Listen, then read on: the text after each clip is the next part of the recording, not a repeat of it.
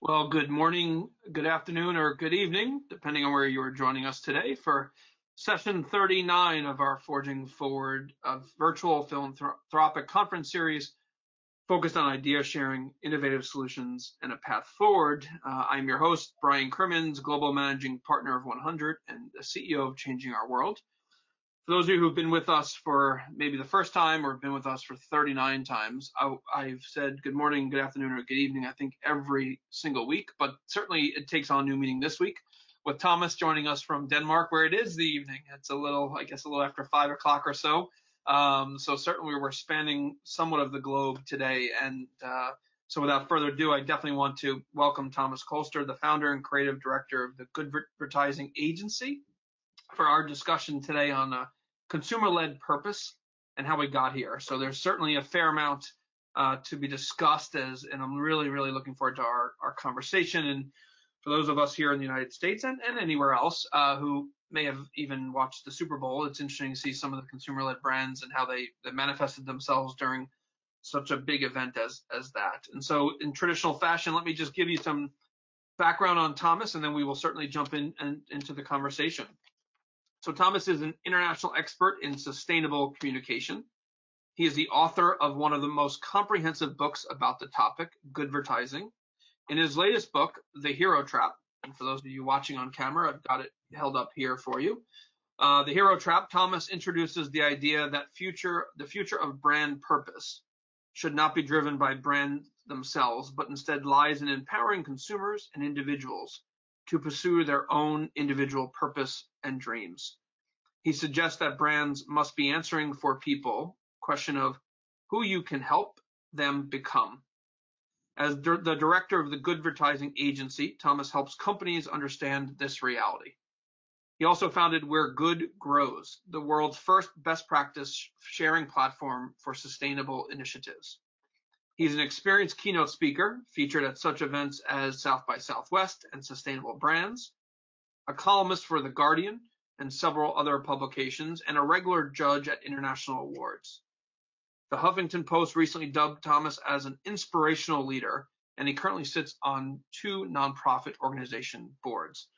So you can see why I'm excited to welcome Thomas to this week's Forging Forward. So welcome, Thomas. Thank you, Brian, and welcome to all of you. And as Brian said, I'm calling in from Copenhagen, Denmark. So if it is a little bit dark here, it is because it's 5:30 and I have a cup of coffee in my hand just to kind of welcome the evening. Well, hopefully the coffee will keep the energy up for this conversation.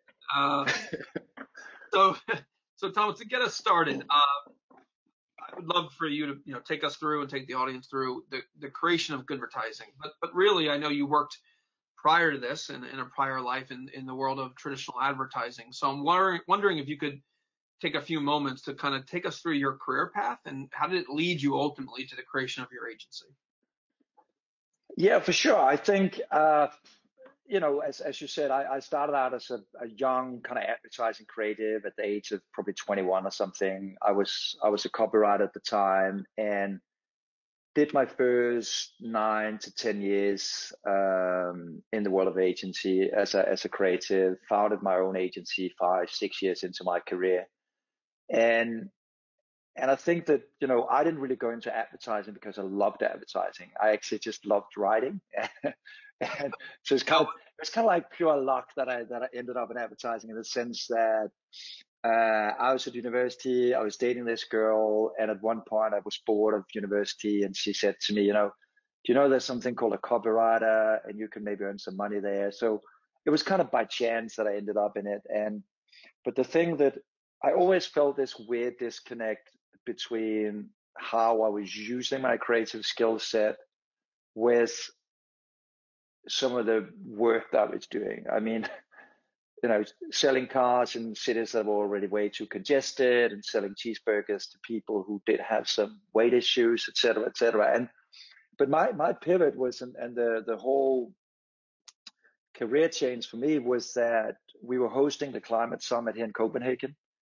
So we had, all the big guys there. Barack Obama was here. We had Tony Blair and all these guys. And obviously hosting the climate summit, we probably had as Danes, I think the whole world was watching as well, quite high expectations of the outcome.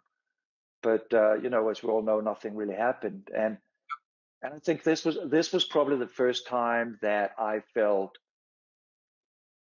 provoked enough to say, hey, wait a moment, what if brands stood up to the challenge? And so that kind of led me to write Goodvertising, and which at the time was the concept was sort of fairly new in the sense that using commercial brands as platforms for change wasn't that common. I mean, it was typically like the Ben and Jerry's and the Doves of this world that was doing things like this. So that was, it wasn't actually really, in a way, I kind of jokingly say that, as a copywriter, it's probably not the most innovative thing to write a book. That's kind of what you do as copywriters. Like art directors always end up doing a photo book of sorts. But for me, the thing I really felt was, for once, I could actually combine what I love doing with my creative work with something that really kind of added meaning to my life. And so that was what I felt compelled by. And that was the movement that I sort of kickstarted, because suddenly a lot of people in the industry felt really connected to that thought as well, that they felt that same stomach wrenching, like, I wish I could kind of combine the two.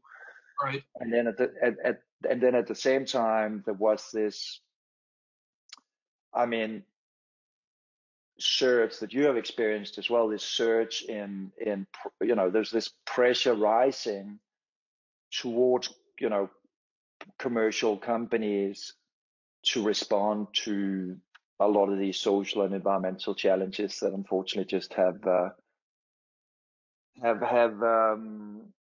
especially when we talk about climate, still is on the rise, unfortunately. No, sure, definitely. And if you could take me through, I mean, how was good? I know, but I want to make sure our audience understands. Your Goodvertising book was very well received, as the Hero Trap now is. I mean, but tell me, what was the initial reaction? I mean, what was some of the with Goodvertising? And I know it sort of sprung you into obviously doing a lot of speaking. I mean, but just give us a window into how that was received at the time.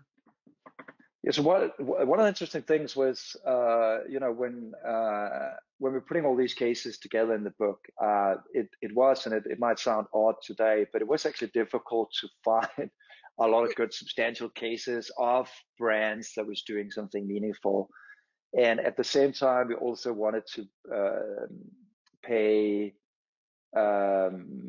credit to a lot of that great work that nonprofits and foundations had been doing, because I think obviously a lot of that hard work in terms of really creating impact has since been taken over by a lot of these kind of brands. A lot of that stuff has been assimilated. So in a way, the book kind of both features a lot of great cases from foundations and nonprofits, but obviously from brands as well. But I remember when the book came out, it was it was kind of weird, because it wasn't really like a discussion point at that time in the industry. So I wasn't really in the beginning invited to a lot of the festivals and all that stuff in the advertising world. But a lot of the people who started inviting me was the sustainability people who had been working on a lot of these issues for quite some time, but felt that they lacked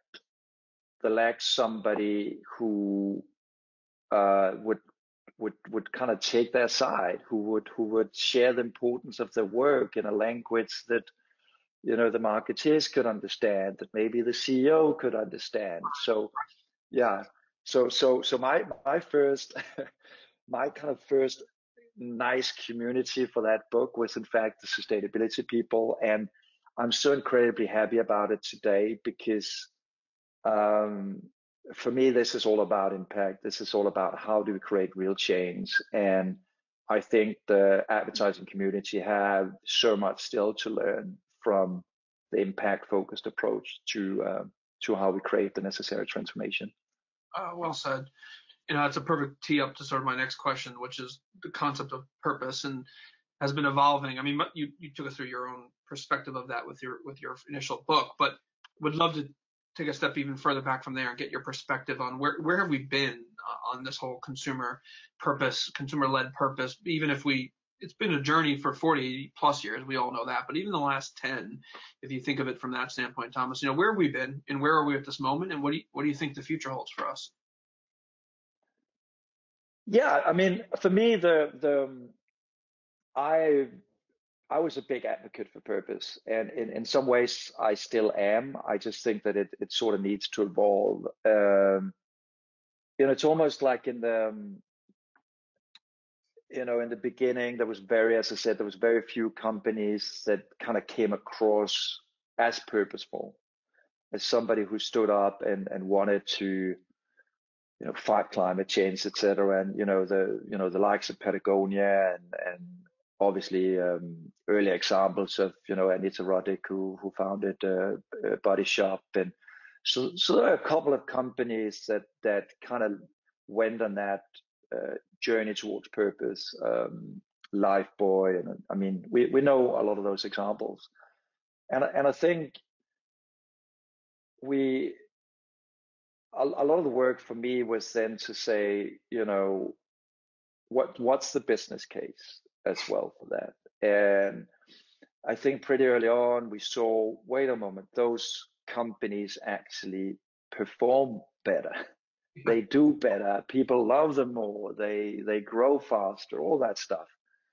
And then probably the thing that actually led me to write the new book, the Hero Trap that you hold up, was that I started noticing something wasn't quite right anymore, because suddenly there were so many new brands, popping up, talking about the role that they wanted to play in society, etc. So almost, I mean, I sometimes say, it's like purpose is a little bit like Pokemon. Everybody is searching for it, but nobody really knows why. it's big. No, but it's honestly, it's become this thing. You are noticing these calls. I mean, I'm sure you've received calls like that as well, where you have somebody calling you, like a marketing director, and he's like, I'm calling for this soft drink company. We know young people care about the climate. Can we get a purpose? Right. Right. That's not how it works. so suddenly, within the last couple of years, this whole purpose space had been extremely congested. And so the backside of this is, in fact, that a lot of people are now questioning the authenticity. Absolutely. And yeah, and to be honest, I mean, for me, this comes back to, I think for me, the journey that I saw at the time was, each and every time some of these companies went up and stood on that purpose pedestal and said, we're going to do X, Y, Z for the climate, or we're a super diverse company. And then, 2 months into that whole spiel, the CEO does something wrong, or somebody finds out that, hey, wait a moment, that board is definitely not diverse, or so that's kind of why I call it the hero trap, because each and every time you put yourself up there as the hero, it was so easy. I again and again witnessed how those brands kind of did those mistakes.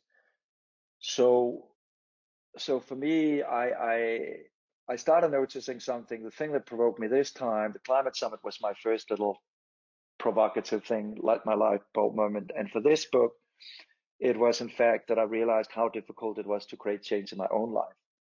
And I'm sure that some of you who watch this can recognize this from yourself. I mean, we just had we're now entering into a new year, and I don't know how many of you do a New Year's pledge, but the challenge of taking those pledges and making them come true, it's tough work. I mean, as soon as you say, I want to go for that run, I want to lose weight, and now 5 weeks into the new year, the sneakers are probably still lying in the corridor, right, and not running themselves.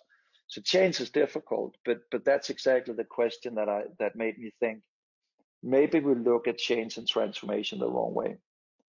Because in fact, we're the only ones who can create change. So that's why I started to question the sort of inside out approach, the navel gazing approach, saying we as a company are the agents of change, but instead said, if we really want to create change, we have to ask a different question as leaders and organizations, as brands. It's really about helping people become the agents of change. So the question you said introductory wise, who can you help people become? Yeah. And by doing that, you're much more effective. It's kind of moving from being a preacher to being a coach. It's interesting, Thomas, that, and you're leading me into my next question perfectly about taking it a little deeper. But the part earlier in the conversation you were talking about nonprofits, and many things that nonprofits have going for them. One thing that I find empowering about working with them is that there's this they're in service of. It's in their DNA. I mean, some have lost their way. There's no doubt. As you said, it's hard. But their natural tendency is to be in service of those that they're providing, whether it's education, healthcare, social, whatever it might be. And in many respects, what you're talking about in the whole kind of purpose movement that I've seen is for profits is about finding that what are they in service of, to be honest. And that's what I loved about the who can you help people become question that you've put forth in the Hero Trap book. That's what in reading your book, I kept finding myself coming back to that, because in the work we've done over the years, oftentimes we find ourselves putting partnerships together hopefully for the better. And there was often this in the beginning, I'm talking 10, 12 years ago, there was a thought by the nonprofits of what do we have to offer, Yeah. And I think it's what's come about over the last few years, I think is something more powerful than their programs. And the partner is actually, in many respects, the ability to help their for-profit partners understand what their true mission could be about. And so that's a comment, but also leading in a bridge to my next question, which is in the Hero Trap book, you talk about what we've just said. Who can you help people become, right? Which is on the surface sounds like a simple question. Some of the best questions in life start off very simple, but they certainly run deeper than that. And so I'm wondering if you can help us understand what the premise for us. How do we incorporate? You were talking about the New Year's resolutions. I mean, how do individuals take this to heart? And even if you want, keep going with where you were, if you don't mind. Like, how do companies take this to heart? It's such a fascinating question. Yeah, I think there's a couple of things to what you said. I mean, in a way, I very much see it as a evolution when we talk about what has happened over the last decade. In a way, I see it as an evolution of purpose, in the sense that, for quite some time, we bought into this sort of societal difference, this idea of buying into a purposeful company that delivered some sort of societal benefit. So, like a more environmentally friendly car, whatever. I think the shift we're seeing, and I'm sure that some of the people who joined today who works in nonprofits will probably also be able to recognize this. But what I've seen now, especially with young people today, is that everybody can claim to play a big role in your life, but if I cannot see it, if I cannot feel that difference, and one of the big questions I often ask when I work with organizations or leaders and brands is, in fact, who have played a meaningful difference in your life? Who has actually helped you change? Whether that's you learned a new skill, made you healthier, made you think about new things. Because I think that's the true leadership. So in the book, I very much talk about, transformational organizations that have a laser sharp focus on the change that they can enable in people's lives. Because I do see this shift that, let's use Tom's Shoes as an example. I mean, Tom's, for those of you who don't know Tom's Shoes, it was like, buy one, get one. So you donate a pair of shoes to people who were, I think it wasn't it in Bolivia or somewhere they started, and obviously the business model has been pivoted into many different areas, eyeglasses, water, etc. But I think today the challenge of a model like that is, people don't just want to buy that sort of, that logo. I'm I'm a generous person. You need to kind of you need to kind of work for it a little bit, and I think that's also the sort of self-actualization, the development part of the who can you help people become, that people actually want to play a part. And I see this a lot in company programs as well, that that I think the successful kind of corporate nonprofit programs with employees put people out there in something that they're actually passionate about. It doesn't really make a lot of sense to take an IT guy and make him clean up a beach necessarily, but putting his coding skills to good use makes so much sense. Yeah. So I think we're seeing this pivot. Young people don't just want to buy that T-shirt that says, I'm supporting the whales. They actually want to go out there. They want to do their part. So there's a shift happening, definitely in the market at the moment. Yeah, I can't help but think of the word authentic, or being, authenticity is it's sort of the undercurrent of what you've talked about too, and the value add. I mean, your example of the IT person, going out and cleaning a beach versus putting his or her IT skills to use in a way that might even impact, it's just better suited. So, kind of knowing yourself as part of this process as well, both as an individual but also as a company and what you're good at. I should say. I was interested in your thoughts on the hero trap concept applying to different companies and brands. And so I'm wondering how, because I think we've got, I shouldn't say, I know we've got, less consumer facing companies that may be listening to this or listening to the recording, maybe B2B type of brands. Any thoughts or any advice on how the hero trap, your book, your thoughts, your experiences apply to them? Yes, definitely. I think you actually mentioned it a little bit, the sense that what is it that goes wrong at the moment? I mean, I think a lot of people came to purpose because they were seeing, they felt they weren't really delivering to the customers. And I think it's really about finding that kind of meaningful role to play in people's lives, whether you're a B2B company, a B2C company, whether you're a leader, whether you're a nonprofit. And so for me, it's really being extremely clear about that role. And for B2B companies, it's exactly the same thing.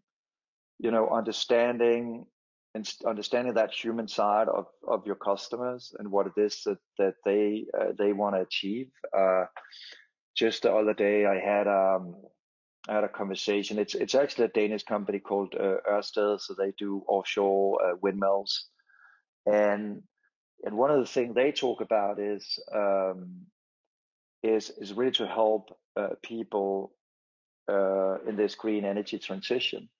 So even though they're not selling a windmill to me, but they're selling windmills to governments, to businesses, but in essence, kind of getting in under the skin of everyone and giving everybody a possibility to be part of that journey. Because as a citizen, I can put pressure on my government. I can put pressure on the businesses that I don't feel are part of that renewable transition. So in that sense, I think it's as relevant for these companies, and I think where they lose is not because they don't necessarily have a sense of purpose. I think they lack this meaningful role to play in people's lives, because it's not enough to go out and say, we are the most diverse company in the world. I think what they need to do is, and I think especially now with the climate in the US, is to help people fight their own biases, to battle some of the stereotypes that some of us are dealing with on a day-to-day basis. And the brands that can help us do that, I think, are the ones that are going to win our hearts and minds. Great point. Great point. And then piggybacking a bit of where you just were, my next question, with the pandemic, it's brought so much change to organizations and individuals. We all certainly know that, and continues to bring change. Wonder if you could give me your thoughts on how self-actualization is giving brands a bit of where we've been, but the opportunity to help consumers grasp the concept of what we are not buying. And it's better, the better things in life are not products and kind of things. So I'm curious, and I've got a level parts of this question, but I'm wondering, I'll start there. I mean, what's your thoughts on how brands can provide that opportunity for help consumers understand that? It's kind of interesting to see because the book came out in June, so launching a book in the midst of the pandemic, and obviously the writing process 3 years prior, and I remember I had this call in May with the publisher, and the publisher was like, "Oh, should we do a forward to kind of add context to what's happening right now and what's going to change?" And because at that stage, what I could see was in fact that people weren't just buying into this sort of better world, but a better me. But what we witnessed during this pandemic is in fact that, you know, I think YouTube in one of their surveys called it the sourdough phenomena, that suddenly we've all embraced this thing about baking and suddenly wanting to play guitar again, or spending time with friends, or all these things that actually are at the very core of self-actualization, of following our passions. And I think this is where there are so many untapped business opportunities. I can just give you a few examples. So one of the companies I interview in the book is actually out of the US, and they're called District Vision, and started by two young guys, Tom and Max, so the typical startup guys, in the early 30s, whatever. And their insight in the beginning was they looked at running glasses. So apparently glasses you wear when you're running. I didn't know that I needed that, but anyways, people apparently do. But in fact, the thing they said, okay, let's do some that are a little bit more beautifully designed. But what they essentially went out and sold was what they called mindful running. This idea that if you don't connect your mind with your body, you're going to be a lousy runner. And I think a lot of us have felt that when we have that to the next lamppost type feeling, and you give up and you're like, so your mind is playing tricks with you.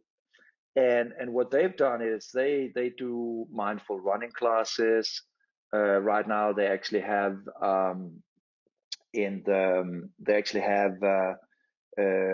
training programs now with inmates in prisons for mindful training sessions. So this idea about having transformation as your core offering will eventually make it possible for you to charge for it. And if you look at a company like IKEA that we know for these kind of flat pack furniture and all that stuff, in a way, just up the road from where I live now, they have a sort of because they always have these mega malls. That's what they're known for, these like labyrinth type warehouses. But just up here, they have like a small design studio, and they have like 15 designers sitting at a laptop, and you can go in there and they help you design a home. So they help you design a better living at home experience, which is super clever. The whole thing is being delivered to your doorstep. So I think those brands who get that, and even the same thing I see with cities at the moment. I think unfortunately our cities for an extended period of time have really just been designed as shopping experiences. It was all about consuming. There wasn't actually a lot you could do in a city unless you paid.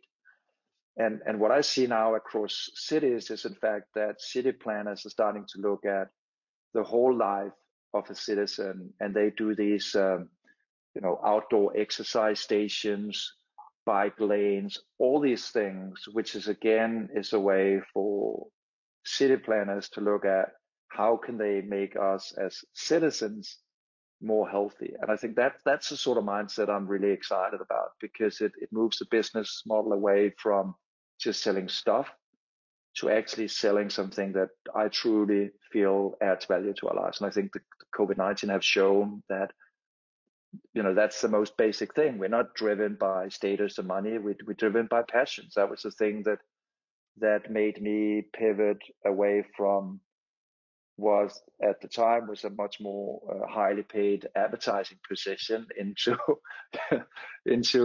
into kind of trying to do an impact and combining creativity with impact. Yeah, well said.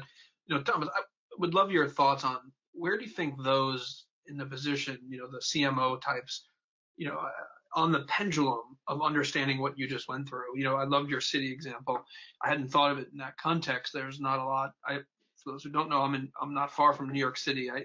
My mind quickly went there, and I thought to your comment of there's not much to do in New York City if you're not spending some money. But and we're thankfully changing some of that, and many of the things we're getting there. I'll put it that way. But I'm curious, where do you think the typical CMO is on that pendulum? I mean, do you think they're understanding that? Do you think it's still, no, let's just drive towards selling the product? Are we, were we at 10% understood that 5 years ago? I don't want to put these, numbers or thoughts, but where do you think we are on that pendulum? And are we picking up speed or are we slowing down? What's your thought about the future direction of this? I think at the moment, most or more and more CMOs are beginning to understand the concept of purpose. I think a lot of them do it wrong. I think a lot of them have difficulties understanding a lot of these challenges around sustainability. I don't think they take it seriously enough.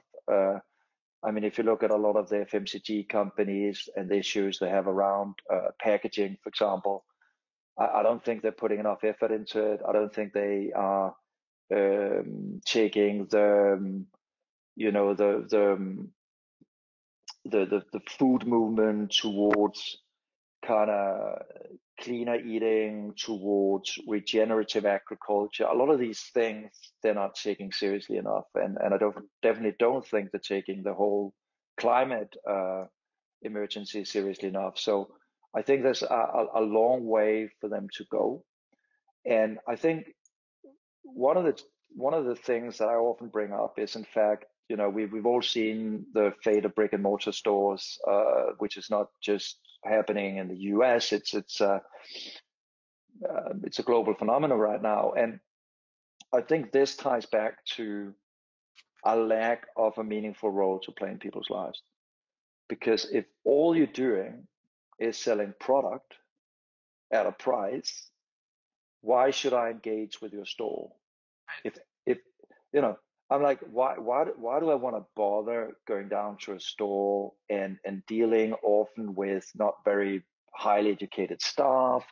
So you're not really getting anything out of it.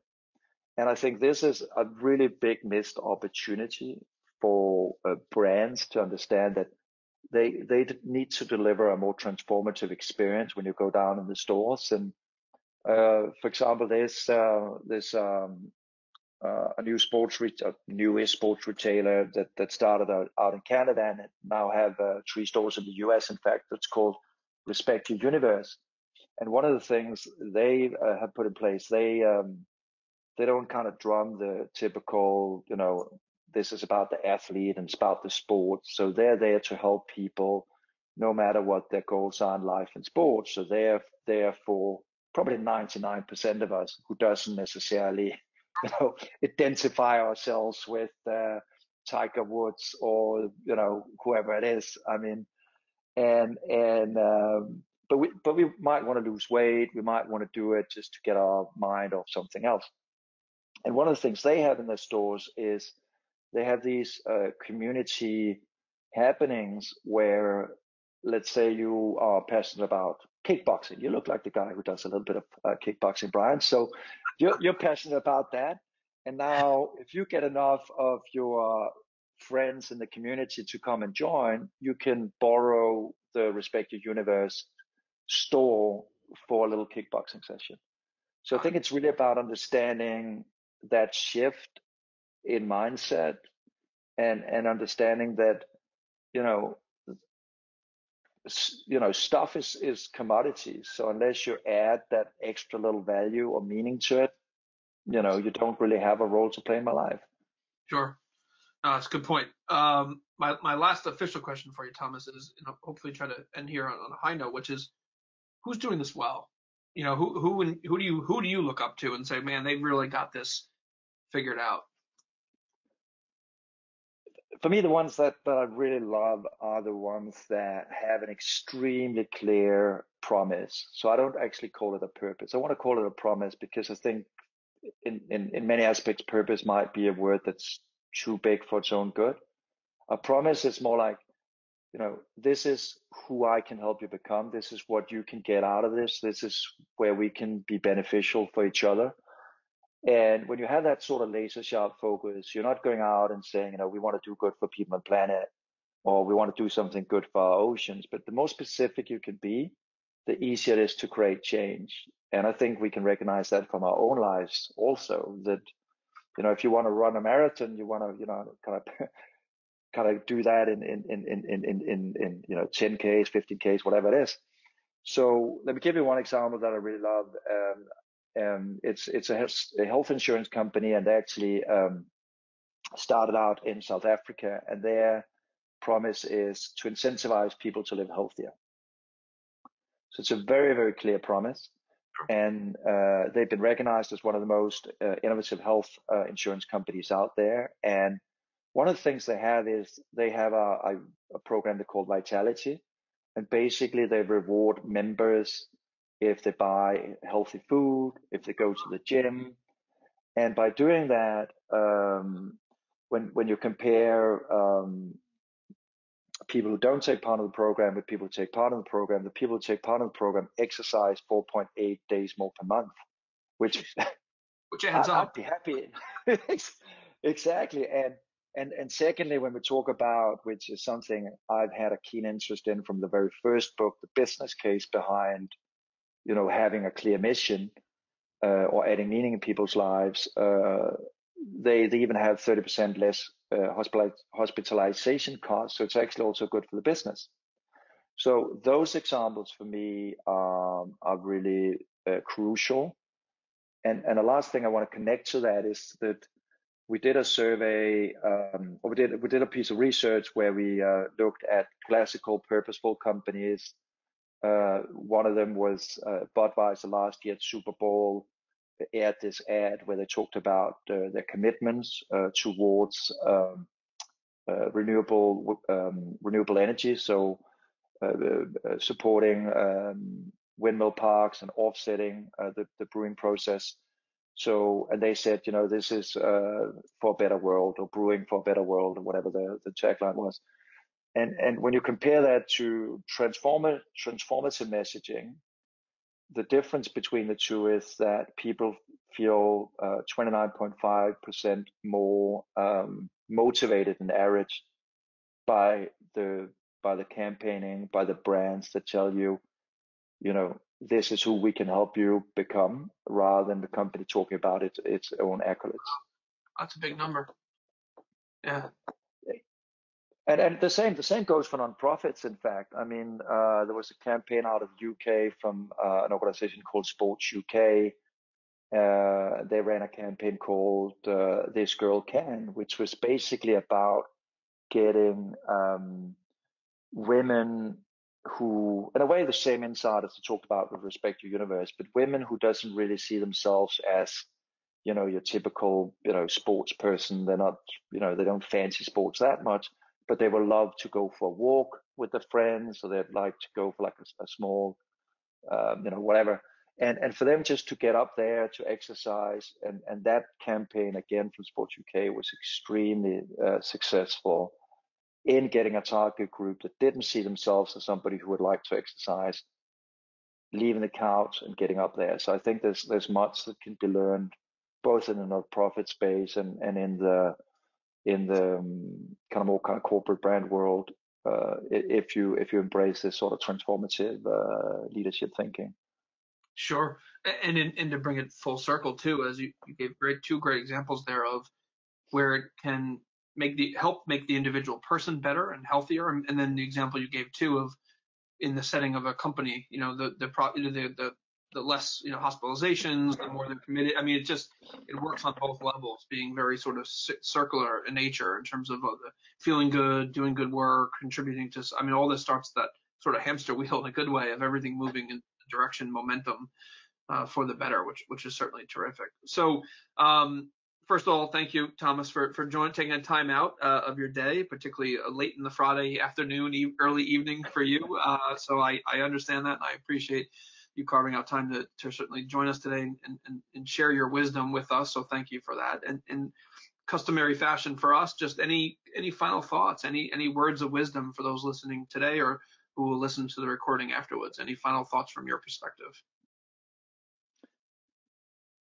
For me, it's always, I mean, change is always difficult. It's always kind of difficult to, to take in new ideas, new thoughts, etc. So one thing I often say to people is that, if they just take one piece of information away from this conversation and put into work tomorrow, then I'm happy. Don't try and change the whole world at one go, but just think about that one little thing. And one piece of advice I usually share is, which is very simple, when you do your communication or when you look at the brand or the organization you work for, try and avoid the hero trap. And it's really basic. It's just stop pitching yourself as the hero. Stop talking about all the great stuff you as an organization are doing, but really try and understand how can you turn your customers, your nonprofit partners, your business partners into the heroes in their lives. And it's a very simple advice. And if I'd be happy if people just embrace that tomorrow morning not tomorrow morning because it's Saturday, but Monday morning when they go back to work. Well said. It's it's not about you. It's a line that's an important one, and it's a simple version of what you said. So Thomas, thanks again. For those of you who may not have caught it, The Hero Trap is his latest book. I've read this one, and I'm working backwards to Goodvertising, so can't wait. I've got it here in the States. We've got a nice long weekend coming up with Monday being a holiday, so may add that to the Goodvertising to the reading list this weekend. So thanks again, Thomas. This was really enjoyed it. I knew I would, and hopefully for all of you listening today or listening to the recording, you've learned, as he said, one thing you can take away with you. From our standpoint, Forging Forward will continue with as its name says, and we will continue next week, same time, same place. I'm excited to say our title for next week will be Making Data Analytics Work for You. I'll be joined by Nathan Chappell, Senior VP at Donor Search Analytics, and Bill Tedesco, CEO of Donor Search, to talk about some fascinating things and new things that they're doing in the space, particularly for nonprofits, utilizing data and more recently AI to bring insights to our nonprofit clients and their clients in a much more rapid fashion. So looking forward to that. We'll be here again, same time, same place next week. Thank you all again for joining us today. Continue to stay healthy, stay well, and hope everybody has a lovely weekend. Thanks, Thomas.